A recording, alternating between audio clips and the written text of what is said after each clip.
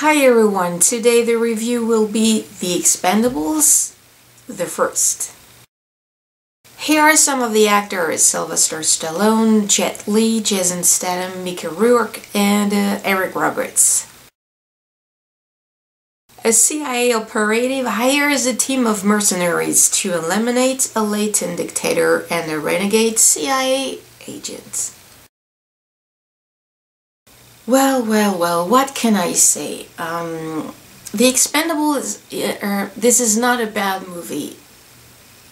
It's just a nice movie, I would say. That, well, yeah, okay, probably and definitely for maybe half of the planet, half of the man of the planet, it's an excellent movie. And well, that's good for them because it talks to them this way.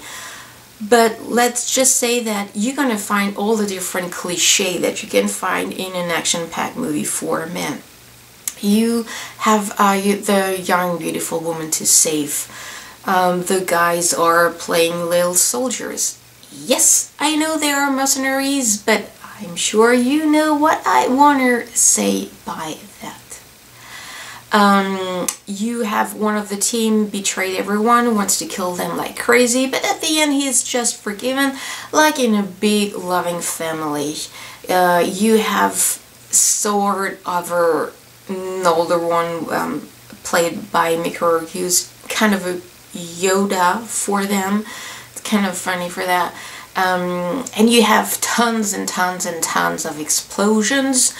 Of bloods. We are not spared with the scenes of blood, and yes, and not to forget that they shoot for ages. So it really gives the impression, and it's more the impression, that this is a movie made by a man, performed by a bunch of guys, for all the men on the planet who still wants to be a little soldier and going at war.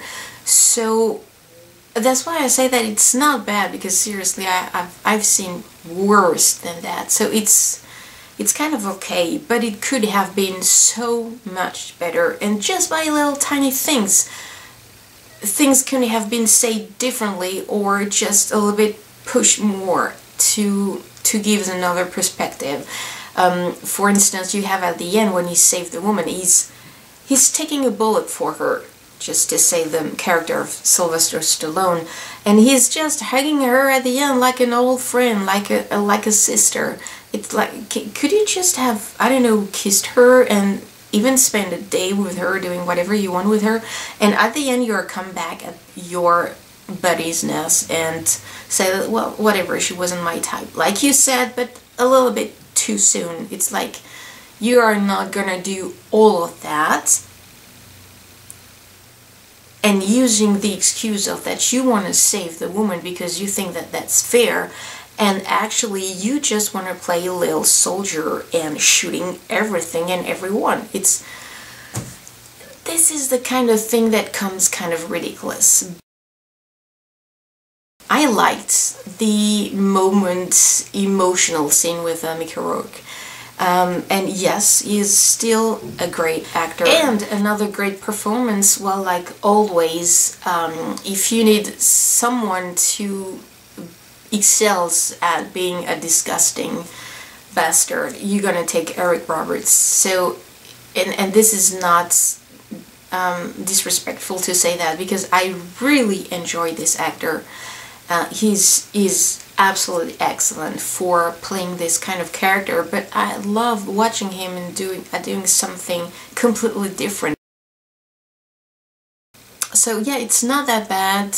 It could have been way better, and I'm curious to see what the second's gonna be, if it's gonna be a little bit better. So yeah, you can go watch it. I'm not gonna say that you have to forget it, because it's really not that bad, but it's just disappointing, because it's really, you are watching just cliche after cliche, that's all.